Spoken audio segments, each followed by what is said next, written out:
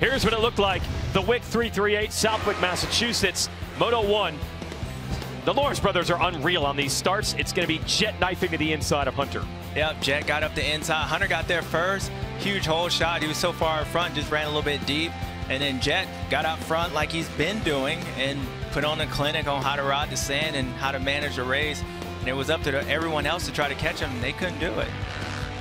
Hunter kept it close for a while. Jet managed it well, and they put distance between themselves and Sexton. And that was really about it for this one. It's a good battle here between Harry Kulas, Alvin Ostlund, rider from Estonia, rider from Sweden. Yeah. Ostlund tries to make the pass here. Yeah, he tried making a pass a couple times and ended up wasn't able to get around Harry, and it falls over. Tough break for him. Anytime you fall in the sand, you're just like, oh, that bike's heavy, it's smoking. You're probably smoking underneath that helmet from how hot it was. And then you had the fever. Speaking of hot, there it is. He comes in and gives Harry a little bump right there after he got the baseball signal from Big J over there. Hey, you better pick it up. I don't know who that is, but you better pass him, son. And Malcolm was able to do it and kept continuing up. Oh, your dad's pumped. Third place in that race, so good job by him. But man of the day has been the man of the year so far. That #1 plate right there. Yeah, this looked like it was going to be another one of those days. Jet Lawrence pulls away, 4th Moto win in a row. And he had the weekend off before this, so we're thinking the shoulder and all the injuries from the big crash at Hangtown were starting to heal up.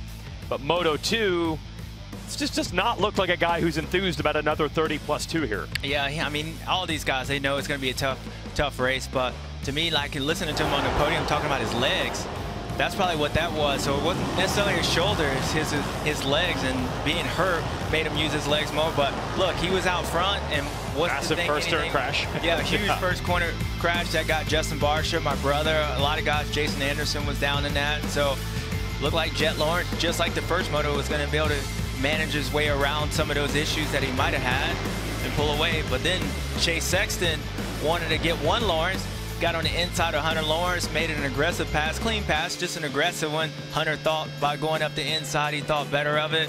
And then Chase Sexton set his sights after Jet Lawrence.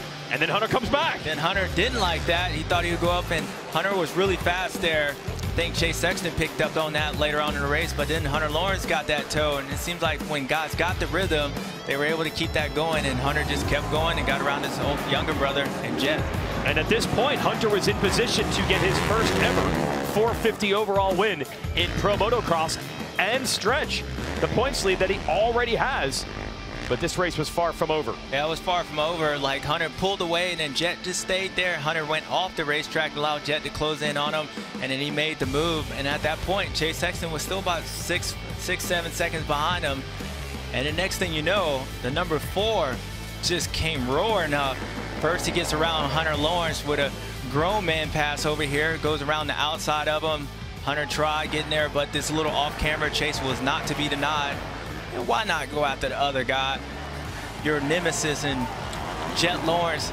And boy, he was coming. He must have saw Hayden Deegan, how he was doing it. He flew around the outside. Jet Lawrence jumps out, tries to catch him again, but Jet Lawrence didn't have anything for Chase Sexton at this moto. Chase was going.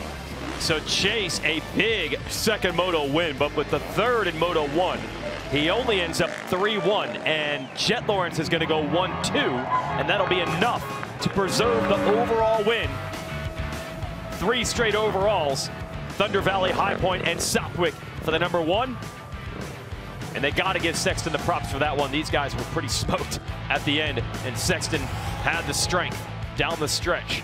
And you look at the overall results here, it's championship points scored total that determine the overall, and Jet with the 1-2 scored the most today.